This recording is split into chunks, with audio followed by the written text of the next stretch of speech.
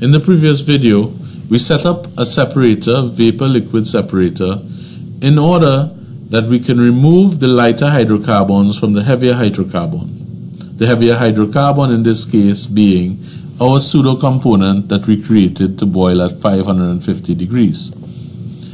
Here we can see the remainder of the components. In the next stage, we will want to further separate these light components. To do this, we can drop the temperature back to a temperature at which some of these components will condense. We utilize a cooler to do this.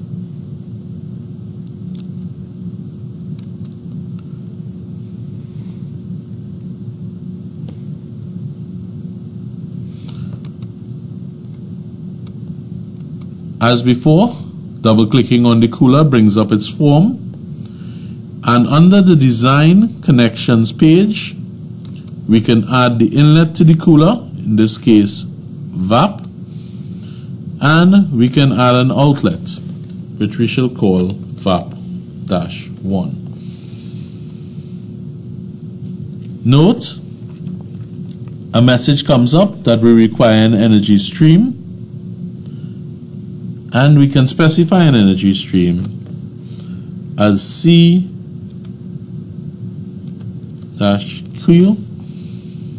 for the cooler energy. Next, we are told that we need to specify one more piece of information for the cooler, which is its delta P.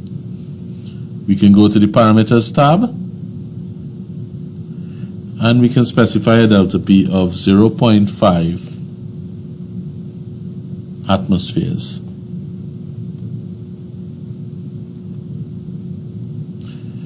We still have one unknown,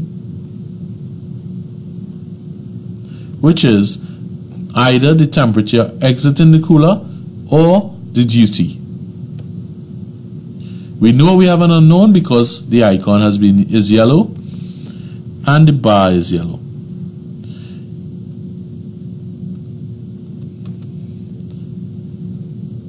One must remember that you can have either separation, you can define a stream either by its temperature and pressure or its vapor fraction and pressure.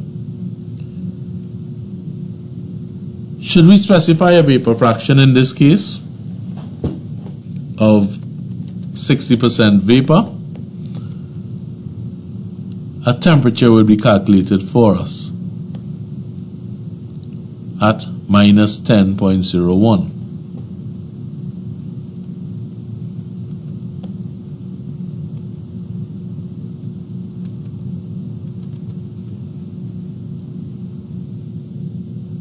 Here we can see the composition of that stream and its vapor fraction. For this example though, we will not specify the vapor fraction but the temperature, 20 degrees Celsius. Our cooler's duty will be calculated, and this is the energy removed or must be removed to drop from 500 degrees Celsius to 20 degrees Celsius. Note, at this temperature, the vapor fraction is 62.46. And in this mixture we have water, we have propane. This mixture can be separated now into a vapor stream, a light hydrocarbon stream, and a heavier stream, or a light liquid stream and a heavier stream. We can utilize a three-phase separator to do this.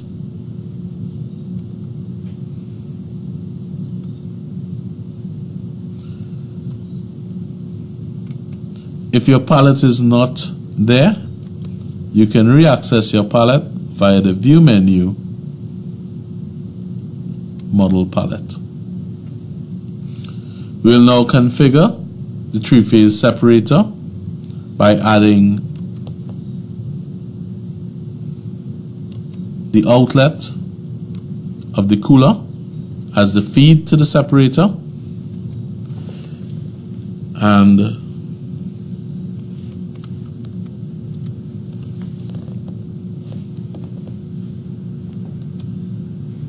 making sure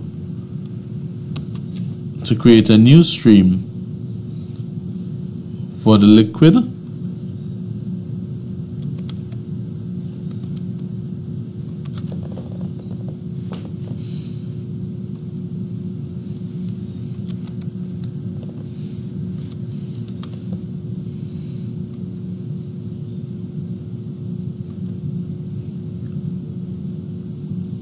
the light liquid and the heavy liquid.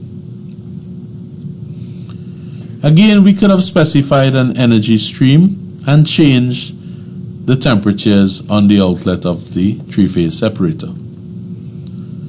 Now we can see that this stream should contain only the gases that were present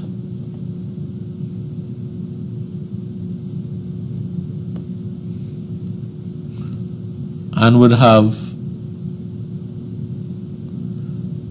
an associated light liquid stream, which should contain very little water and mostly hydrocarbon, and a heavy liquid stream, which would contain mostly water and very little hydrocarbons. This is an operation that is done in the petrochemical industry, because there may be times when we want to remove the water to avoid freeze out in our system or poisoning to our catalysts. Also corrosion. In the next video, we will look at setting up a basic reactor.